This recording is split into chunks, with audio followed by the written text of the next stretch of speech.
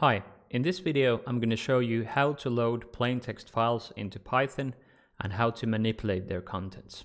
As usual, I already have a notebook open and you can find a link to this notebook in the description below. If you want to load a plain text file into Python, you need to use the open function. And as you can see, if you look at this cell right here, the open function takes several arguments. The first argument is file, which simply defines a path to the file that you want to open, whereas the second one is called mode. And the mode argument defines the mode of access to the file. In this case, we simply read the file contents. Finally, we explicitly declare the kind of character encoding used by the file, which in this case is UTF-8 that was introduced in the previous video. If I execute this cell, Python will open the file and assign the result into the variable file. Now that I've executed the cell, nothing happens, but if we want to check the output, we can scroll down here and call the variable to examine the object. And as you can see, the variable holds an object called text.io_wrapper. IO stands for input/output, which also has several attributes that correspond to the arguments that we provided to the open function. This is only the first step. So now we have opened the file, but we haven't read the contents yet. So in order to read the contents, we need to move down here and use the read method of the text.io_wrapper object to read the file contents. Now that I've executed this cell, we can scroll further down and look at the first 500 characters of this object.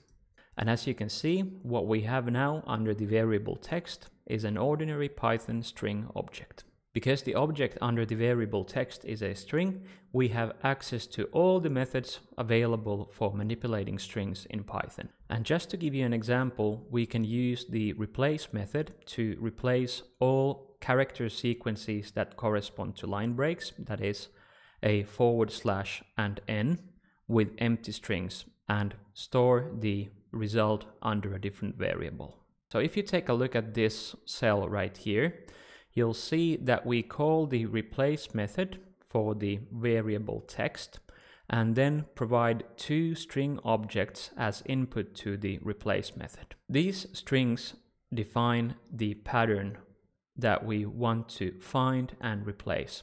So the first one corresponds to the sequence that we're looking for, and the second one corresponds to the replacement. And as you can see, when I execute the cell, the resulting text under the variable process text no longer includes line breaks. The replace method is a powerful tool, but it gets a bit tedious if you have more than one pattern to replace. So one would need to define the replace operations on separate lines for each of the patterns. So finally, I want to show you how to make the replace operation a bit more efficient by leveraging two Python data structures, lists and tuples. So what we're going to do first is we're going to define a list that we assign under the variable pipeline. And we can create a list simply by placing objects within brackets. And as you can see here, these objects, in this case, consist of tuples.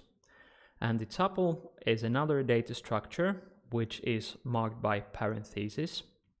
And in this case, the tuple consists of two items. And these two items correspond to string objects that define the pattern to be located and then to be replaced using the replace method. So what I'm going to do next is I'll run this cell to create the list named pipeline, and then we are going to use a for loop to loop over each item in this list. And to do so, let's take a look at this cell right here. So what we're going to do next is we're going to loop over the pipeline list. And we know already that the list consists of tuples that in turn consists of two string objects, and the for loop starts with the command for, which is then followed by two variables that are assigned on the fly during the loop, and then these variables are followed by the in command, which refers to the object that is being looped over. So in this case, we loop over each item in the pipeline list.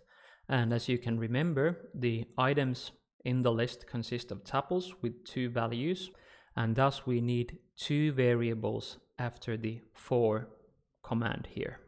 And if you're wondering why we declare some variables here in the loop, it's simply because we want to be able to refer to the objects in the list during the loop.